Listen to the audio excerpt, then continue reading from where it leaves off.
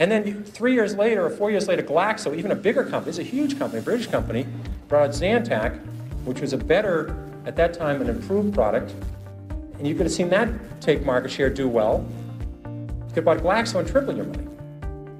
So you only need a few stocks in your lifetime. They're in your industry.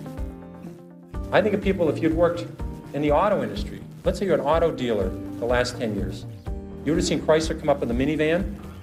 You've seen, if you're a Buick dealer, a Toyota dealer, Honda dealer, you would have seen the Chrysler dealership packed with people. You could have made 10 times your money on Chrysler a year after the minivan came out. Ford introduced the Taurus Sable, the most successful line of cars in the last 20 years. Ford went up 7-fold on the Taurus Sable. So if you're a car dealer, you only need to buy a few stocks every decade. When your lifetime's over, you don't need a lot of five-baggers to make a lot of money starting with $10,000 or $5,000.